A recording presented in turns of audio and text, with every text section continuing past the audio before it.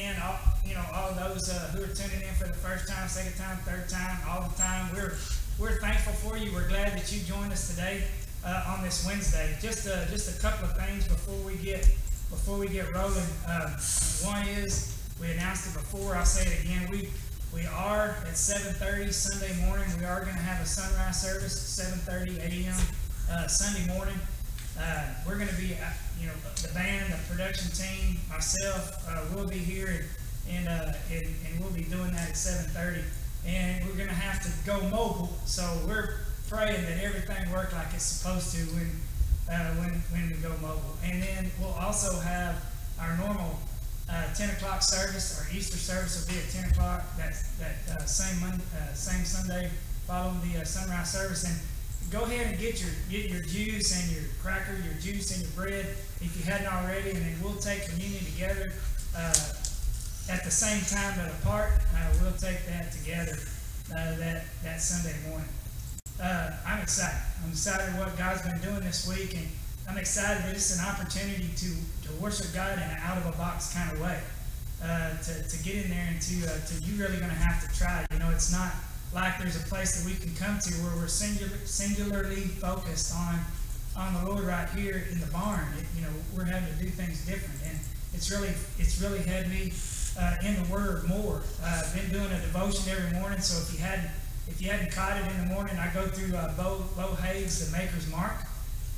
So I'll continue doing that even after this week. I'll keep on doing that in the morning until we're done with that. So I'll do the devotion, Bo Haig's The Maker's Mark, and then also we've been walking with Christ to the cross this week, and that's what we're going to be in today. Is Wednesday.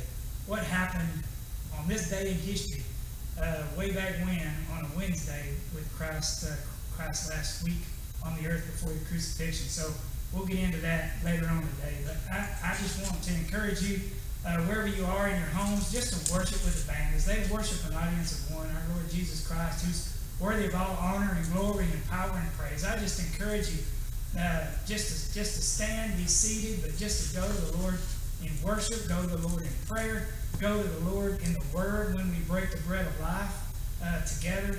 I just want to encourage you just to do that and just to honor the Lord. And I'm going to kick us off in prayer, and then I'm going to turn it over to the band. Father God, we thank you and we praise you for the opportunity we have, Lord, that we have the means and the people that provide the way so that we can go social media, so that we can Facebook Live the message, so we can Facebook Live any part of the service. God, we praise you and we thank you for that. And I thank you for this team, Lord, that faithfully shows up. This production, the music team, Lord, that faithfully shows up and does what it is that they do, using the gifts and talents and abilities that you've given them to do that. And Lord, thank you. Thank you for sending us what, and thank you for sending us who it was that we needed to do what we're doing today. And God, I just pray, Lord, for all of those who submitted prayer requests, Lord, online. God, I just thank you and I praise you, Lord, for all you've done and continue to do to bless this body while we're apart. Lord, I thank you for the time that we have together just to focus on you, to worship you. And I thank you, Lord, that we just give you all honor, glory, and praise that you're due. In Jesus' name, amen.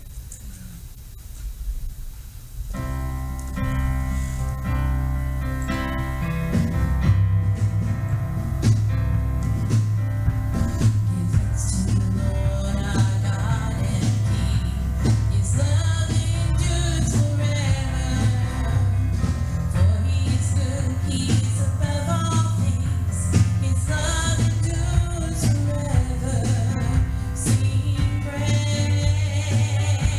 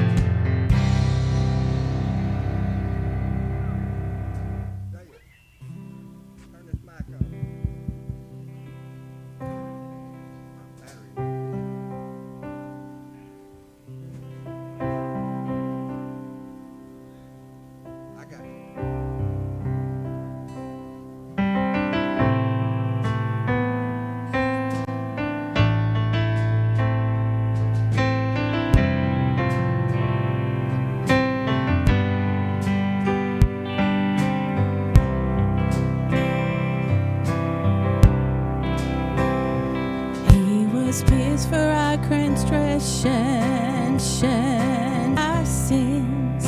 The punishment that brought us peace was upon him, and by his wounds we are healed.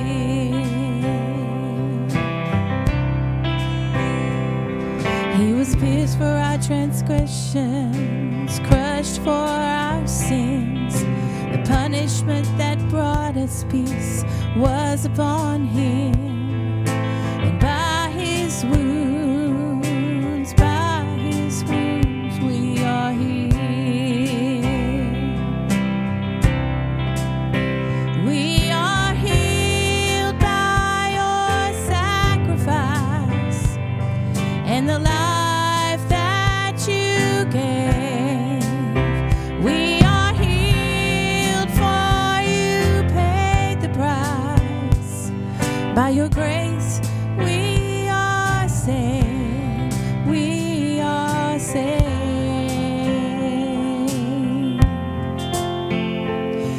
He was pierced for our transgressions, crushed for our sins. The punishment that brought us peace was upon him, and by his wounds we are healed.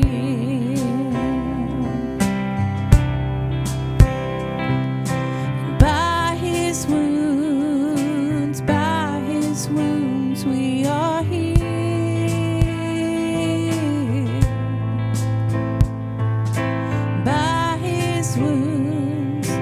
By his wounds we are healed.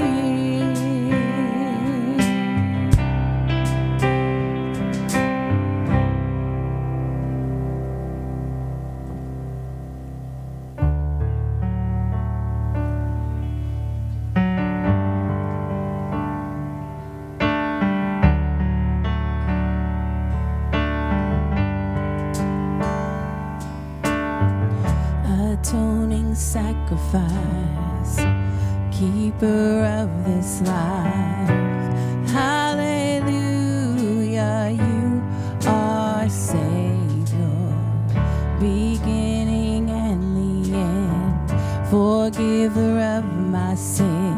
And by your mercy you have saved us. Jesus, you are stronger, more than any other. Hallelujah, what a Savior. Jesus, you are higher, my soul's deepest desire. Hallelujah, you are Savior.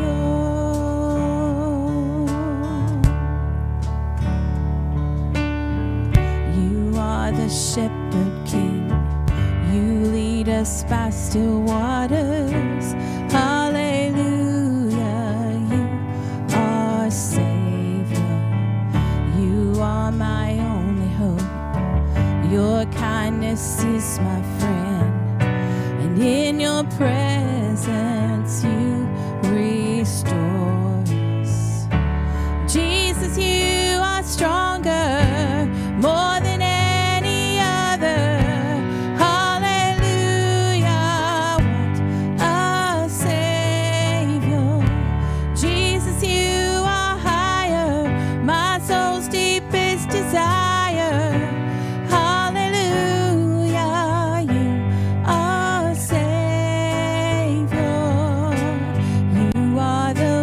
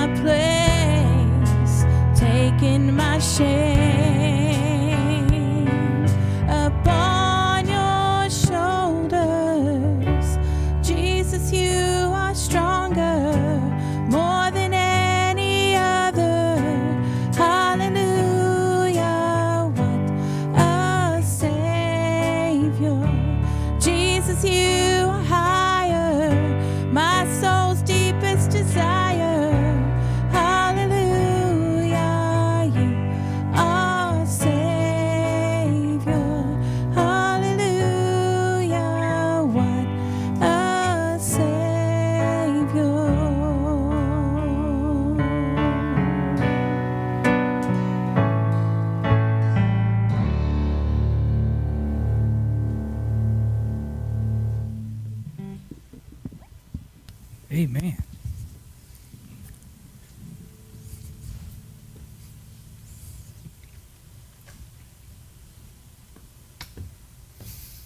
Thank y'all for that.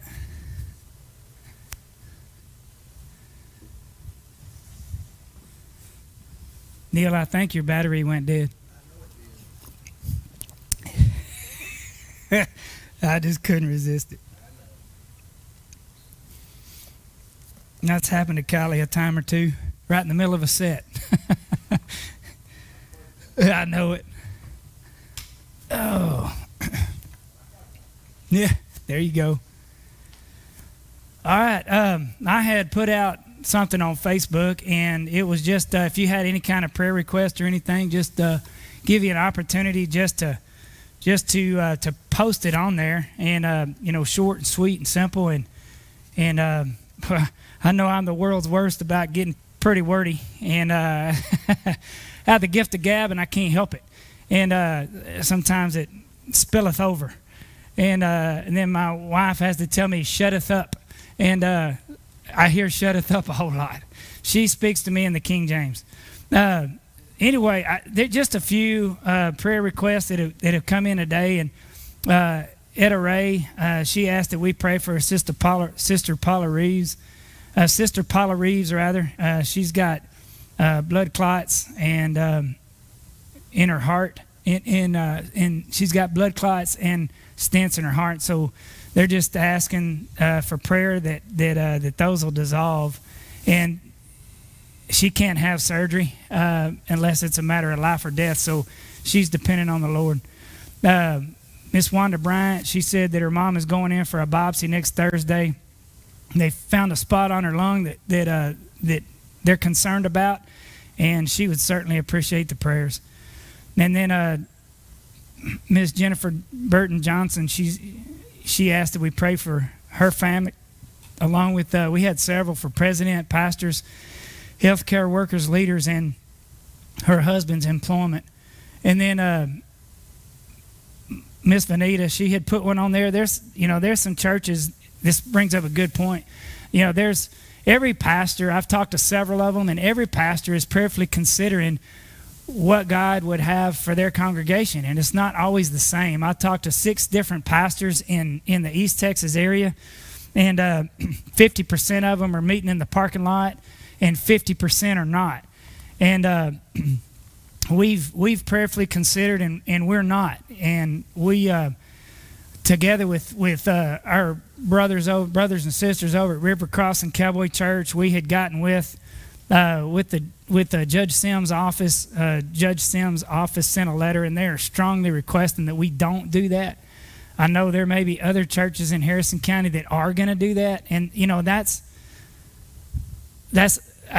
it's whatever God leads us to do. You know, that's what we're going to do, and not every church is affected the same. I think Mike Blum said it best when he said, "Brother, every church has their different set of situations, so we really have to prayerfully consider what is applicable or what God would have us to do with our congregation as shepherds of the flock." And so we've prayerfully considered, and we're not going to meet in the parking lot. We're going to Facebook Live the service at 7:30, and those that are, we're praying that, you know, that man, everything go great with those that are going to corporately meet in the parking lot. We're praying that God protect them and help them and bless them, and the same that we're praying for our body.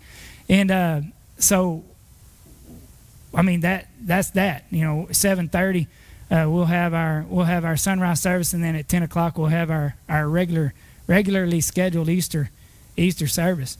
But we do want to lift those up. You know, all across the world, we're all affected in different ways, and pastors and elders and lay pastors are faced with that decision. You know, in cowboy churches across the United States, but in churches across the world, we're all faced with the same dilemma, and we're being led by the same Father. And every church is going to do things differently. But we do want to lift up. We do want to lift those up. Logan Howe said the same. President, nation, leaders, healthcare workers, and pastors. Teresa Walden, she wanted us, you know, just to be in prayer for those that have lost loved ones.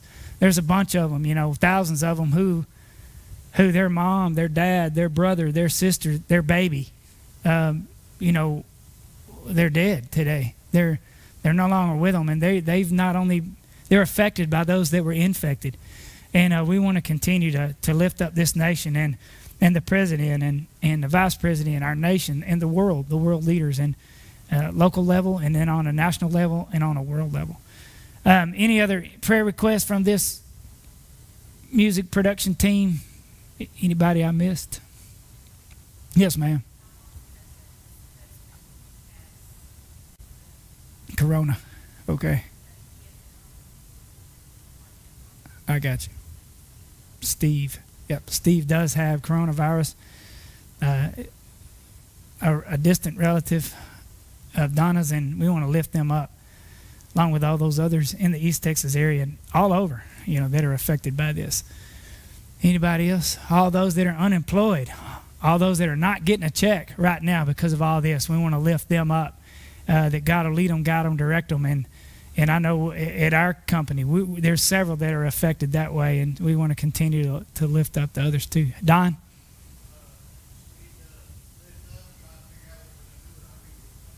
Yep. Yeah, Reboot. We want to lift up that group too. Mending Fences as well. Dale? Kathy Galloway. Yep. What's the latest update? Same? Okay. Yeah. Yes, we want to continue to lift up Miss Kathy. Wisdom and peace. And then if any of you know what it is, you've got it on your mind right now, those who are sitting at home and you've got a prayer request, and it may, for us, it would be like an unspoken. We can't hear what that is. We can't hear you say what that is, but you know what that is. And we serve an awesome God who is here and there at the same time. And he hears that request. He knows that request. So you that are at home, if you have that prayer request, you just speak it out now. And I know for a fact that God is going to hear that. Let's go to the Lord in prayer. Father God, we praise you and we thank you, Lord, that you're not a limited God. You are unlimited God, and you are just omnipresent, Lord. I thank you that you're not a God who's in a box. You're a God who's everywhere at one time, and you're working on behalf of all of those who are infected, all of those who are affected. Lord, all these healthcare workers, all of these families, Lord, all of these national leaders, all of these world leaders, Lord, even at a local level, all of these church leaders.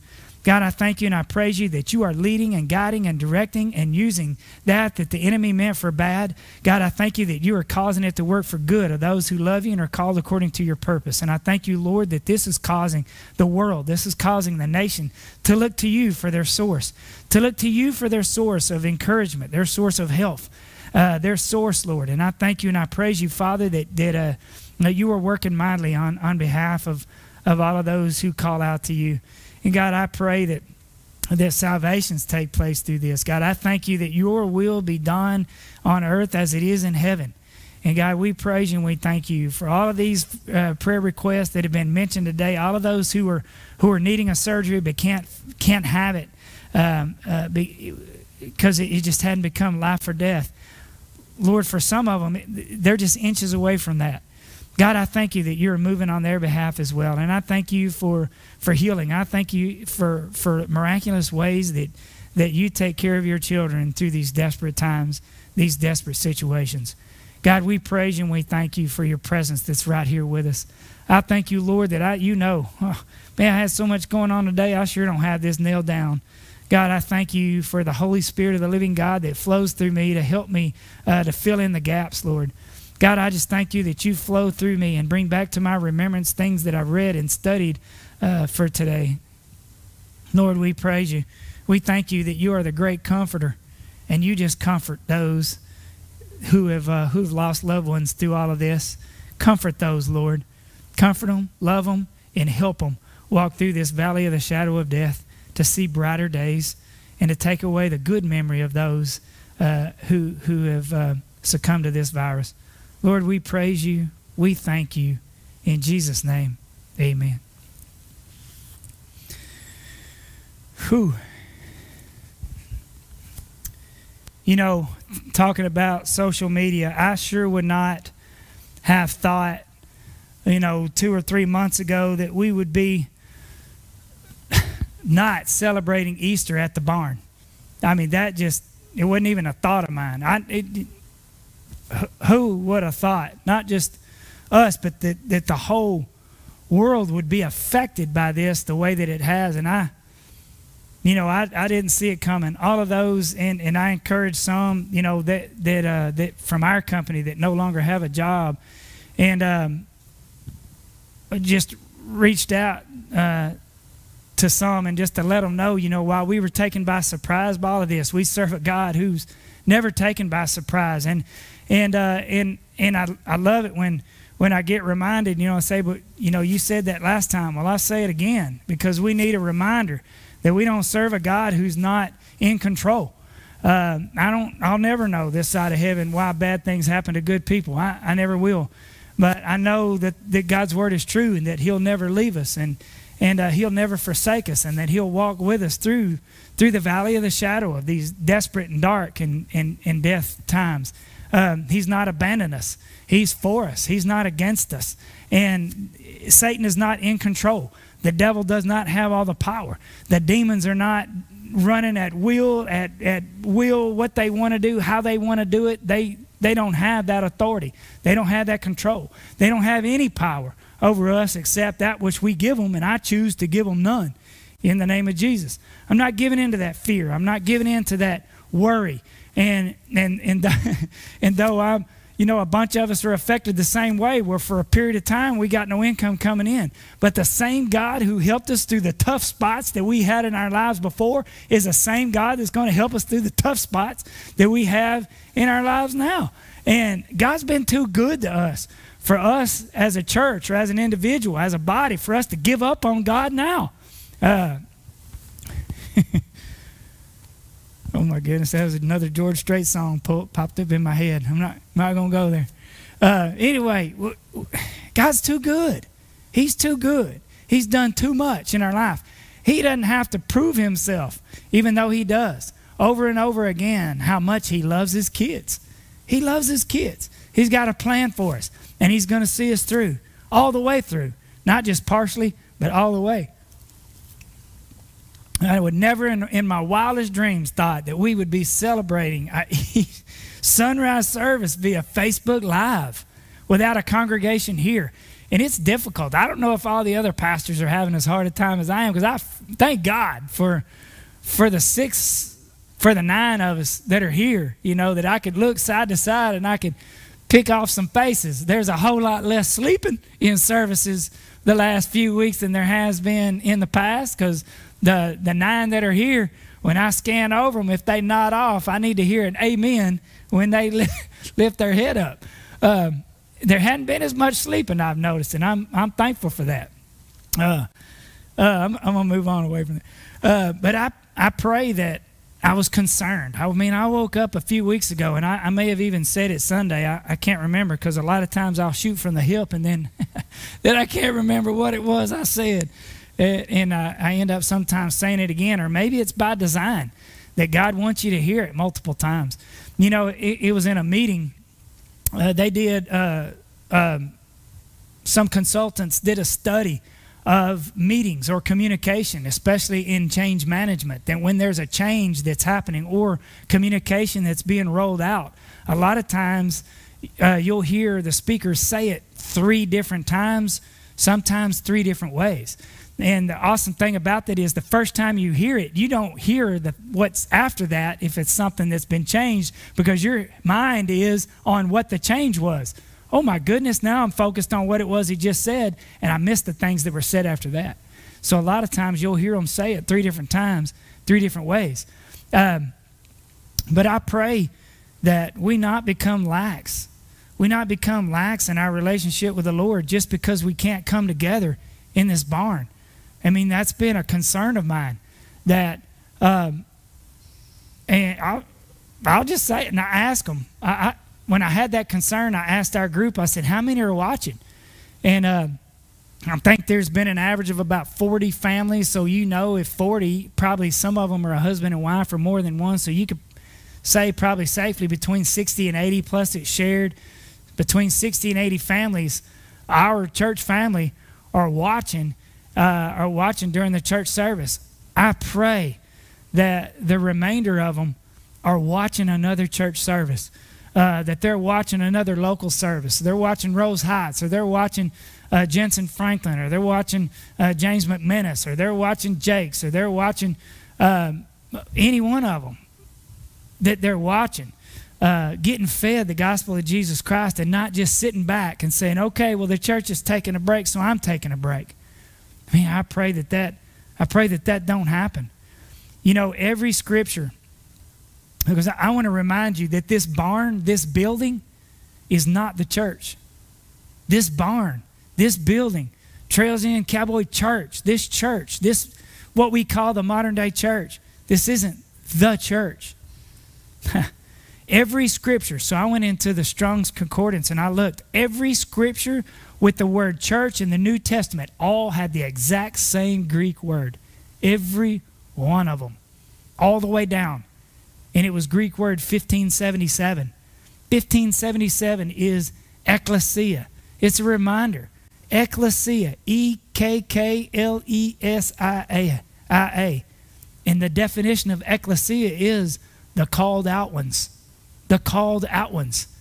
It wasn't a building. It's not, this is an ecclesia. This Trails Inn Cowboy Church on this foundation is an ecclesia. And River Crossing Cowboy Church on their foundation is an ecclesia. And Bar None on their foundation. It's not that. It's the people that make up Bar None. It's the people that make up River Crossing. It's the people that make up Trails Inn. We are the movement. It's the called out ones. And every one of us are called out to something. Out to be a witness for the gospel of Jesus Christ. Out to share outside of these walls. I've said it a bunch before. This is just the field house. This is where we come to get pumped up, charged up, and sent out. Because we're called out. We're ecclesia. We are the church. And the church is a movement. We don't live in these walls.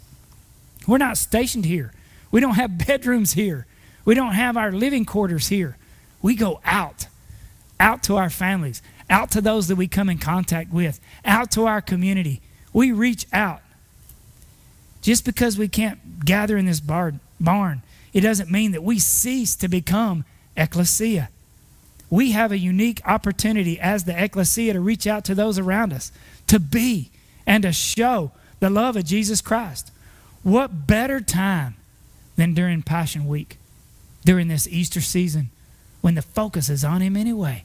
What better time? I guarantee you, probably some of us know some folks that they might even be home-ridden. Or they don't Facebook, or they don't social media.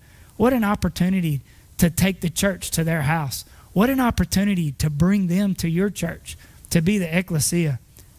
Ask God to put those people on your heart. Ask Him to put them on your heart, in your mind, that you could reach out to. This isn't a time to relax and to shrink back from God. This is a time to spur forward, to move on, to spur on, pressing into the things of God like never before, to feed yourself spiritually on the things of God, and to come out of this. Man, I don't want us to come out of this on the other side spiritually malnutritioned. Spiritually malnutritioned. But to come out of this on the other side spiritually full of nutrition, spiritually stronger than ever before. Now, we're blessed. I mean, just because we've had to have church the way we've had it, those of us that continue to show up and to be the church, for those on Facebook Live and for those on social media that are watching, well, we've had the opportunity to still stay plugged in and stay charged up, to stay in the Word, and to stay in worship, and to stay read up, and we still have the opportunity to minister the gospel of Jesus Christ. Day by day. Let me back up just a moment. You know, to feed ourselves spiritually on the things of God and to come out spiritually stronger. Giving glory and honor to the King of Kings like Mary did. Like Mary did. Day by day during Passion Week. I want to spend just a little bit more time. Yesterday we posted, and I actually did I've been walking walking with Christ to the cross day by day since Monday. And you talk about a problem. The first day on 12:30, so it was the first message that we did, what happened on Monday, this day in history, on the last week of Christ before the crucifixion. And I had that put together, Curse the Fig Tree, and I had that done by 12:30. It did not post until about 9 o'clock that night. I mean, it took, I don't know what was going on with Facebook that day, but it took 9 hours for it to post. But thank God it posted. But we've been walking with Christ to the cross all the week. And yesterday was, one of them was Jesus had cleared the temple, or Jesus had ministered in the temple. He taught in the temple. And the other thing was that Mary anointed him with that alabaster box, with that perfume. I wanted to stay right in there because it ties, I believe it ties in real smooth with the event that took place on Wednesday. And that is what we see right there, the plot against Jesus. I almost call it the plot thickens, but it was a plot against Jesus. So I want us to move into that, to spend a little more time with Mary's anointing of Jesus' feet and tie that right into Judas' plot against Jesus. We're going to go through several scriptures, not as many as we did Sunday. Dale said, praise God, Major Hill is back. You missed it. I bet we had 15 scriptures. Anyway, it was fun. Let's go. Nikki, go ahead and pull up Mark 14, and let's start with there, 3 through 9. And then right on the heels of that, we're going to go right to Matthew 26, 6 through 13. So y'all follow with me, those who are at home. If you got your Bibles, turn to Mark 14. And if you don't, just look on the screen and you'll see it.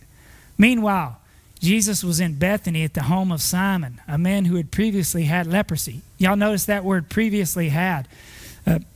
It's all agreed on by every theologian that I studied that this was Simon, was obviously somebody that Jesus had healed along the way of leprosy. Someone who had it, now they do not. And he wanted to make that point. They are celebrating at the home of Simon, a man who previously had leprosy. And while he was eating, a woman came in with a beautiful alabaster jar of expensive perfume made from essence of nard.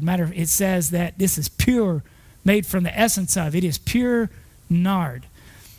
She broke open the jar, and this is significant. Broke open the jar and poured the perfume over his head. Some of those at the table were indignant. Why waste such expensive perfume? They said. It could have been sold for a year's wages. A year's wages. And the money given to the poor! Exclamation point. It could have been sold for a year's wages and the money given to the poor. So they scolded her harshly. But Jesus replied, leave her alone. Why criticize her for doing such a good thing to me? You will always have the poor among you. You can help them whenever you want to, but you will not always have me. She has done what she could and has anointed my body for burial ahead of time. I tell you the truth, wherever the good news is preached throughout the world, this woman's deed will be remembered and discussed. Let's compare that with Matthew 26, 6 through 13. Meanwhile, Jesus was in Bethany at the home of Simon, a man who had previously had leprosy. While he was eating, a woman came with a beautiful alabaster jar of expensive perfume and poured it over his head. The disciples were indignant when they saw this. What a waste! Can you imagine? What a waste, they said. It could have been sold for a high price and the money given to the poor. But Jesus, aware of this, replied, why criticize this woman for doing such a good thing to me? You will always have the poor among you, but you will not always have me. She has poured this perfume on me to prepare my body for burial. I tell you the truth, wherever the good news is preached throughout the world, this woman's deed will be remembered and discussed. You know, she took the alabaster jar, and alabaster, in case some of you don't know, I didn't. In my mind, I had no clue. I figured it was just what they called a perfume bottle back in the day. An alabaster jar was actually a jar that was made out of marble. Not just marble, but it was called a very fine. When it said fine, it didn't mean thin, or it was fine, meaning like it was worth some money. a fine marble jar, and it came from a quarry in Egypt. So it wasn't something that you could just go down the store and that you could just pick any kind of, this was a specific. I don't know if some of you got them fine sheets made out of that, I don't know, 2,000 count Egyptian thread.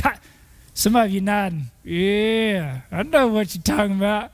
And it's kind of the same. You can't just run down to Walmart and find you some of those sheets. You know, you got to go to BB and B. You got to go to the Triple B to find some of these. In case you don't know, that's Bed Bath and Beyond. Sometimes you got to go down there and you got to walk, and you're going to pay a pretty penny for some of that Egyptian cotton that you got. You know what? I don't know if it's any better than Texas cotton, but that you're going to pay a whole lot more for it. You're going to pay a whole lot more for it. I know that. Moving on. It was a bottle. It was a marble jar or glass. I would imagine that it's fluted. It's this marble that was made and honed out into this fine marble that you put money. I guarantee that the empty alabaster jar by itself would have been worth some money. All by itself, that marble jar would have been worth some money. It reminded me of a story. Years ago, we had a garage sale. This particular garage sale was probably maybe 2 years ago or so. And Landry and Aaron had come across this commemorative, I wrote it down, gold, it was a Jack Daniels gold medal old number 7 bottle. And it was empty. I did not empty it. It was empty when we got it. They came across this bottle and they put it in that garage sale. And I remember I was out there, I don't know nothing about that. I just thought, man, that's a cool look. That looks old. And it's an empty glass bottle. And so anyway, Landry asked April, she said, Mom, how much you think we ought to put on this bottle? She looked at it and goes, a quarter? A quarter? You sure? A quarter. I'm telling you, it's a bottle. So she slaps a quarter on it. Well, the next day was the garage sale. And there was this woman who came in, and she was looking around and all this stuff, you know. She was meandering. All of a sudden, she looks, and bam! She walked straight to that Jack Daniel gold medal number 7. She picked it up. She cradled it like it was her very own born. And she walked over, and she reached in her pocket, and she paid a quarter, and she had a smile from ear to ear.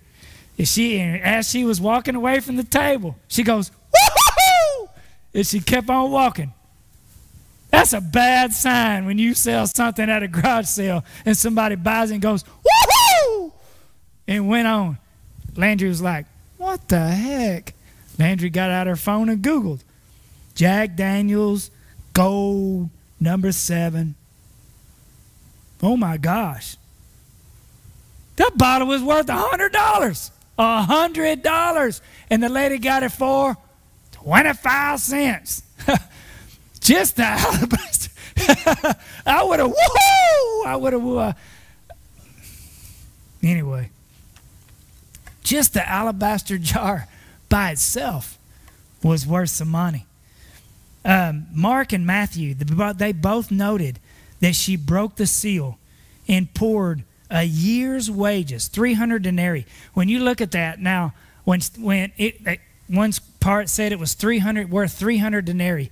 The average wage for 1 day's work back in these biblical times was 1 denarii. Or if you read Old Testament, 1 pence. King James Version, 1 pence. 1 pence. This is worth 300 denarii, or just 52 days shy of a whole year. 57 days shy of a whole year. But when you throw in the cost of the bottle too, you betcha, that is a year's wage that she had right here in her head. They broke the seal and they poured this perfume over Jesus' head. It shocked me. It shocked me that the disciples called the act a waste. Whose head was that perfume on? Jesus. Jesus. And they called it a waste. What a waste. It's easy for someone on the outside to tell you how you ought to spend your money, isn't it? How many advices did you get from your parents? Well, you know what you ought to do is, you know what you ought to do with that money? I tell you what you ought to do. Oh, here's what you ought to do. Listen to me, I know. Here's what you ought to do. That was a waste. A waste, they said. They didn't understand what it cost Mary. They didn't understand what it cost Mary spiritually, mentally, financially, and humbly, what it cost her. You know, I got to thinking, because, you know, I like to put myself in that. So you think about that. I have this year's worth of perfume, this year's worth in this valuable jar. And I have an idea that I'm going to break this and pour it on Jesus' head. How you think that's going to go? I'm going to break this. All right, I'll put it to you another way. Somebody that you admire way up here. President. Let's just go with President. President Trump picked your name out of a hat. He's coming to your house. You've got all your friends and your family there celebrating he's coming. And I'm going to get a bottle of perfume. Now, I'm in no way comparing Trump to Jesus. I'm just comparing how this would play out. Someone that is at a high standard. Break the seal and pour it all over the top of his head while he's at the dinner table eating. How do you think that's going to go? Well, if you survive getting tackled by the Secret Service, then you will quickly realize that may not have been a good idea. You think about this. We read it because we've read it 100 times. No one had done anything like this before. Except if you read maybe Mary Magdalene when she cried tears and she wiped Jesus' feet. Here we are. She's about to pour this on top of his head. You don't think old Slick is in her head? You don't think Slick is telling her, don't do that? That's stupid. What a waste. It took you all this money to get that. Don't do that. They're going to tackle you. They're going to punch you. They're going to scream at you. He's going to be mad at you. Jesus is going to be mad. Don't do it. Don't do it. She overcame all of that. She humbled herself. She overcame the mental, the spiritual, and the financial. You know, she could have sold that herself and made a pretty penny. That might have been her entire savings was tied up into this. I remember, no, I'm not going there. No. I didn't ask permission. I can't go there. All her savings was wrapped up into this right here. Who knows? All I know is she broke the seal and she poured it over Jesus' head. She honored the Lord and she blessed the Lord in such a way that Jesus himself said, it will never be forgotten. It will never be forgotten. One commentary suggested that when she broke the jar, she didn't shatter it. She didn't crush it and shatter it, and now he's got pieces of marble all over his body. It suggested that she broke the seal, but she broke the flute off of the top so that you could never put the lid back on it, meaning that she was all in. She was committed. I'm not just pouring out a quarter of it. I'm not just pouring out a half of it. I'm going all in, and I'm pouring the entire thing on Jesus. I'm honoring him with my substance. I'm honoring him with my humility. I'm honoring him with everything that I have. Knock the top off. No going back. And I pour it all on his head. Let me tell you, nothing you do for the Lord, nothing you do for the Lord is ever wasted. It's never a waste.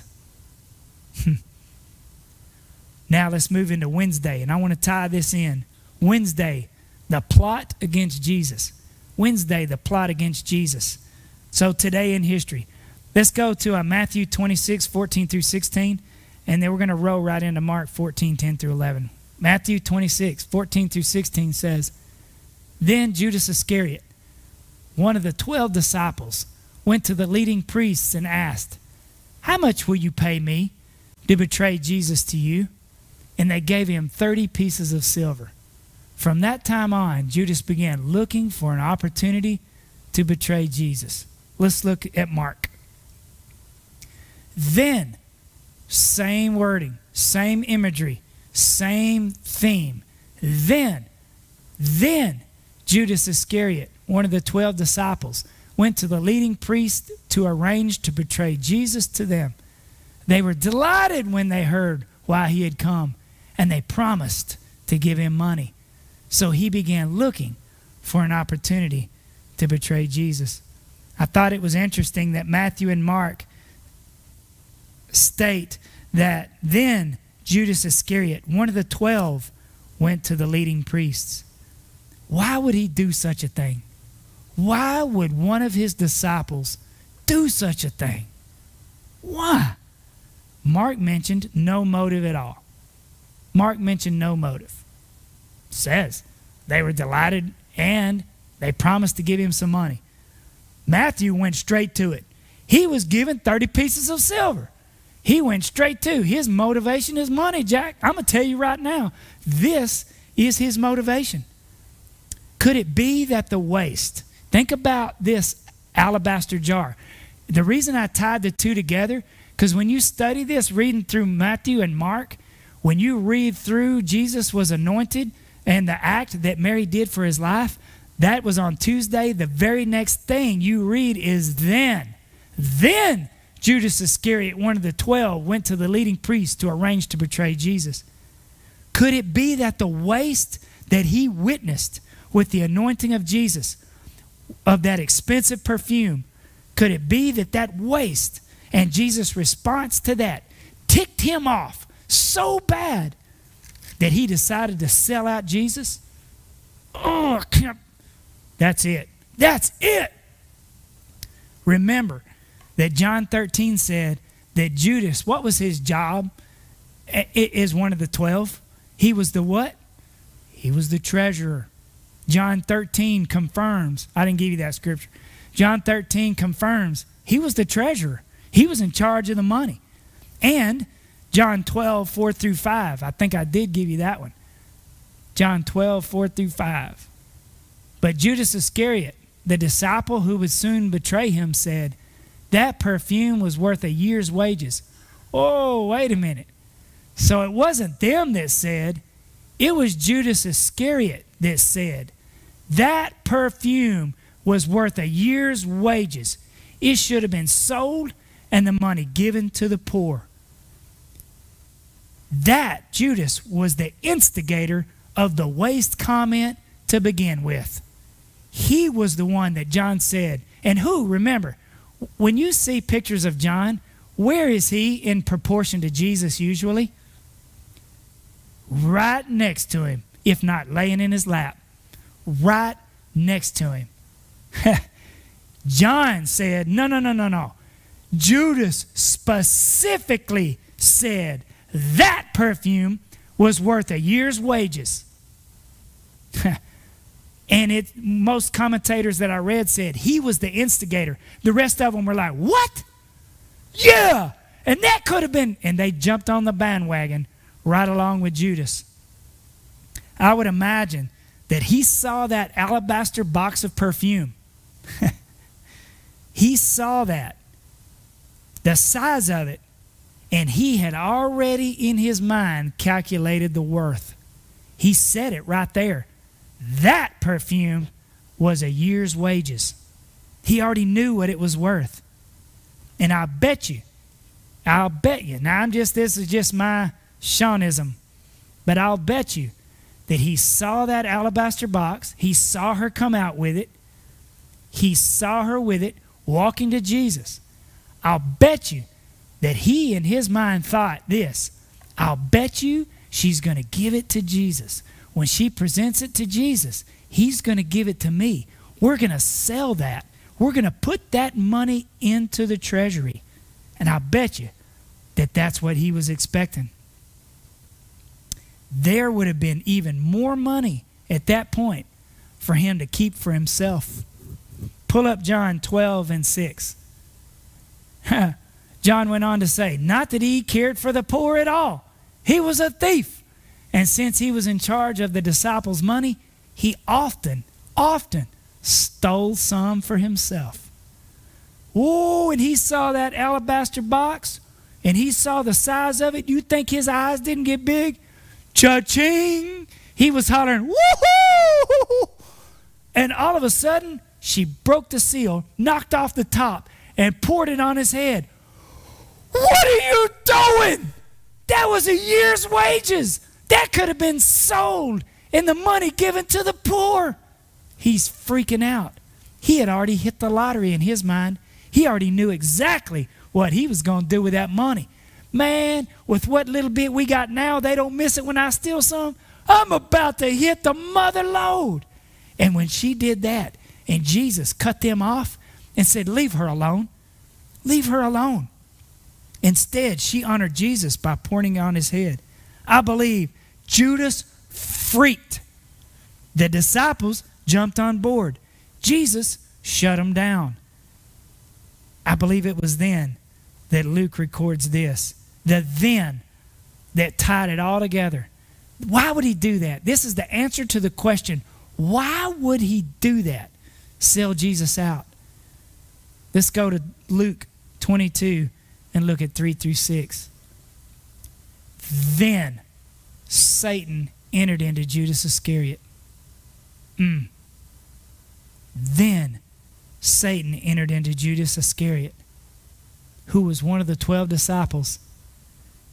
And then the Mark and the Matthew talked about he went to the leading priests and captains of the temple guard to discuss the best way to betray Jesus to them. They were delighted, and they promised to give him money.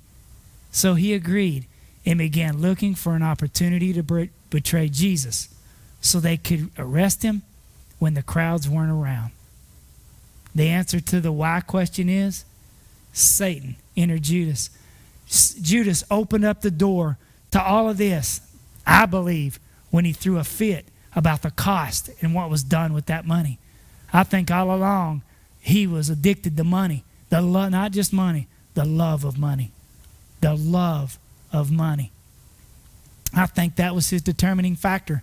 I think he saw a way. Because when you read all but Matthew, it says, "And what gift will you give me? What are you going to give me for this?" He was trying to find a way. I didn't get my hands on that $300, but I'm going to get my hands on some money some way. And he sold out Jesus. And he sold him out for 30 pieces of silver. And it ties back, and I didn't reference this, it ties back to an Old Testament cost. It was the cost of a slave. It was the price of a slave. They gave him 30 pieces of silver. The sad part is, I really don't think Judas expected them to condemn Christ to death. I really don't think that he thought it was going to go that far. I mean, he sold him out. Yeah, he got paid for doing it, 30 pieces of silver. And he took the money. Sure enough, and that was money that the treasury, the other 11 didn't even know about. 12, well, Jesus knew, but he didn't know Jesus knew. But the other 11, hey, that was money they didn't know about. So this was all his money, 30 pieces of silver. Man, I done seen Jesus escape the Jewish leaders several times. I mean, they've been after him a bunch. And he's able to sneak out each time. He's able to confound them. He's able to confuse them. He's able to make his way out. Yeah, I sold him out, but there ain't no way that they're actually going to capture him, that they're actually going to crucify him. I mean, I don't even believe he had a thought about that whatsoever when he made the agreement to betray Jesus on this Wednesday. Pull up Matthew 27, 1 through 10. The sad part is, I don't think Jesus expected them to condemn Christ to death at all. He was just after the money, not realizing that he was predestined for this very purpose. You know, I don't know that it was God that said, you know what, I'm going to pick him, eeny, meeny, miny, Judas. You are going to be condemned to death because you are going to be the one to betray Jesus. I think that God knew the choices that he was going to make ahead of time. And therefore, he was predestined because he looked into the future and saw the choices that Judas was going to make. He was predestined, chosen for this very purpose. It says, very early in the morning, the leading priests and the elders of the people met again to lay plans for putting Jesus to death. Then they bound him, led him away, and took him to Pilate, the Roman governor. When Judas, who had betrayed him, realized that Jesus had been condemned to die, he was filled with remorse. So he took the 30 pieces of silver back to the priest and the elders. I have sinned, he declared, for I have betrayed an innocent man. He didn't mean it. He didn't mean to. That wasn't his intent. But he did it anyway. And he rung a bell that could not be unrung for 30 pieces of silver. What do we care? They retorted. That's your problem, Jack. Then Judas threw the silver coins down in the temple and went out and hanged himself.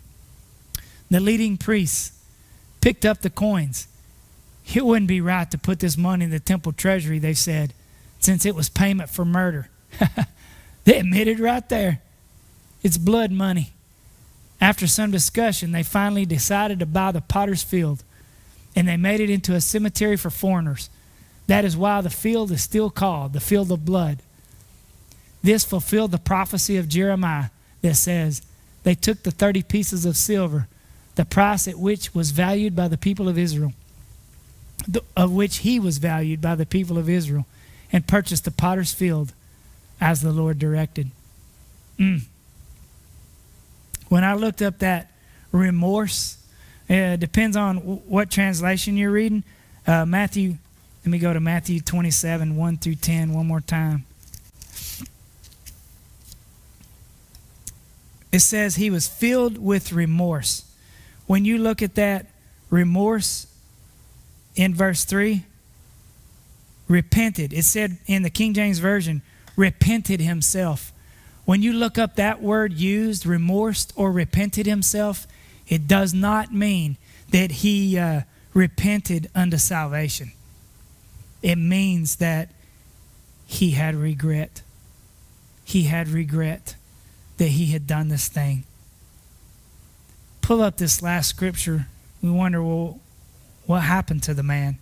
Acts 1:18 gives a final depiction. In Matthew 27, it says that he went out and he hanged himself. He went out and he hanged himself. And he went out at the very end, verse 5, and he went out and he hanged himself. Now let's go to Acts 1:18.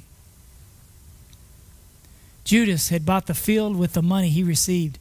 Judas didn't specifically buy that as a purchase he made for the coins before he died, because that money was given to Judas and could not be taken back into the treasury.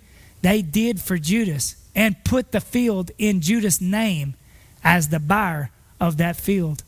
Judas had bought a field with the money he received for his treachery. Falling headfirst there, his body split open, spilling out all of his intestines. So it's believed that when Judas went out and hung himself, he hung himself over a cliff by a tree limb, that one of two things happened. Some commentators say that the limb broke. Another one's three. Some say that he hung himself, the limb broke, and he fell, and his blood was spilt. He died by hanging. His body busted open when it fell. Another believed that the knot came undone and that he fell and he was burst open. A third thing was that Judas hung himself. Someone found him there and cut the rope, and his body dropped and busted. Either way, they all agree that his body split open when it fell. As he fell head first, his body split open, spilling out all of his intestines. That field today is called the field of blood. The field of blood. So that is the day in history, on Wednesday, when he betrayed Jesus. You know, I pray that, I don't know where it is, but it says that money, the love of money, is the root of all kinds of evil. Depending on which translation, is the root of all evil, or the love of money is the root of all kinds of evil. But I pray that we not get so caught up in today's world, in today's situation, that we put a higher appreciation for money than we ought to. The love of money is what I believe was the gateway that allowed Satan to enter into the heart of Judas, and he led him from there to conspire with the Jewish leaders how he would betray him. I'm going to ask you to put your trust in the Lord Jesus. I know right now funds may be tight. I mean, I got my quarterly statement on my 201k, and you know what I'm going to do? I'm going to leave it alone, because it'll make you sick to your stomach if you dwell on the loss that we've suffered as a nation, in our own households, in our retirement funds. It'll make you sick if we focus on that. I want to encourage you to put your trust and your hope in the one who never decays, the one who never ages. He's the Ancient of Days, but he sure ain't got no rust on him, and that's Jesus. Put your faith in Jesus. Put your faith in God, and he's going to see you through. Let's pray. Father God, I thank you and I praise you for the opportunity that we've come today, Lord, to gather in your name and to tie these scriptures together. Lord, I had no idea why he would betray you, Lord, the way he did, the decisions that Judas made. Lord, I didn't know. I thank you, Lord, it wasn't until I dug in to read the scriptures why I have a pretty good idea of what was his motivating factor in all of this.